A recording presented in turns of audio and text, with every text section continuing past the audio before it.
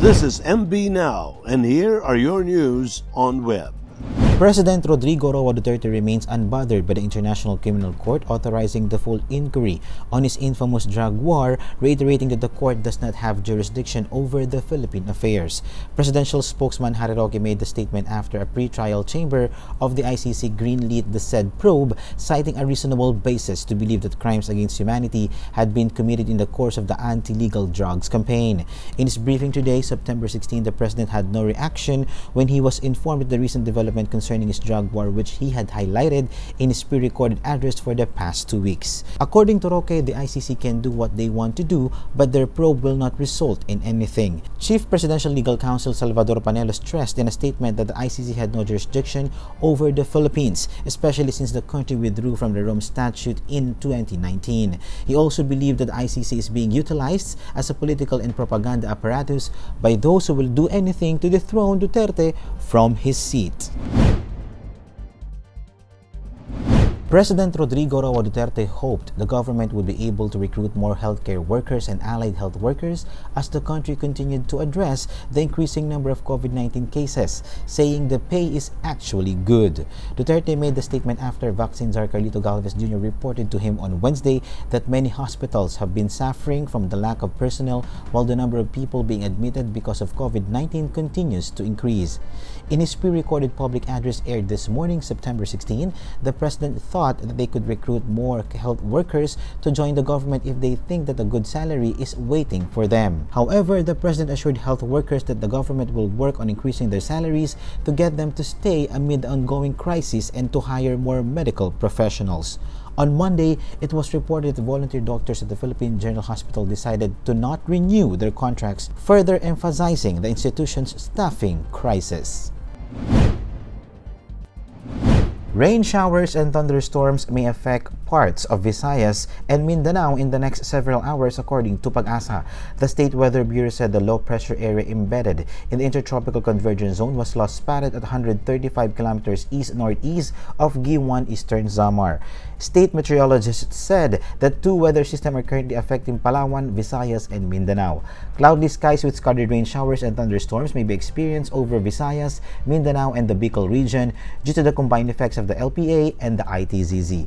Metro Manila and the rest of the country may have partly cloudy to cloudy skies with isolated rain showers or thunderstorms due to the ITZZ and localized thunderstorms. Pag-asa said the LPA has a slim chance of developing into a tropical cyclone. Over 26,000 minors have already registered for COVID-19 vaccination in the city of Manila. Based on data gathered by the Manila Public Information Office from September 5 to September 16, the city has recorded 26,630 registrants aged 12 to 17 years old. Children 2 to 17 years old can either register themselves under their parents' account in the Family tab or create a separate registration. Manila Mayor Francisco Esco Moreno Dumagoso said the opening of registration to minors in its preparation for the national government's green light for their vaccination. The mayor said the experts have approved the use of Moderna and Pfizer for children aged 12 to 17. Drinkers in Los Angeles will need to be vaccinated against COVID-19 starting next month, authorities said on Wednesday as mandates spread across the United States. Bars and nightclubs in LA County will be required to check that patrons have had the shot in the same way they demand proof of age, according to Health Department.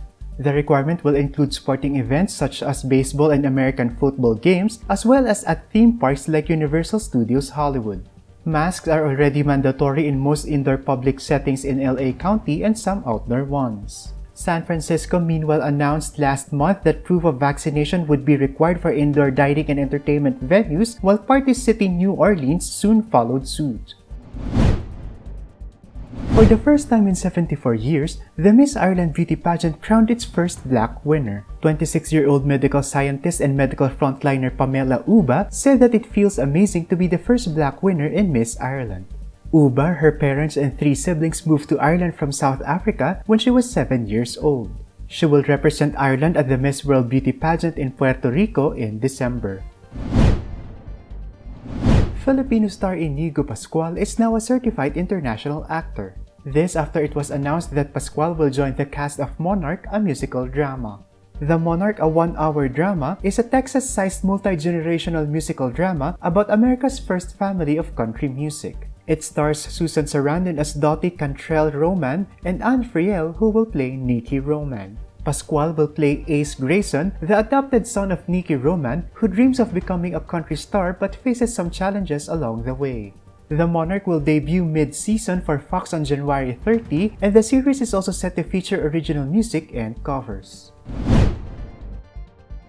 Tokyo Olympics gold medalist Hidilyn Diaz and fellow Olympian Elrin Ando are expected to compete in the World Weightlifting Championship Sept this December in Tashkent, Uzbekistan.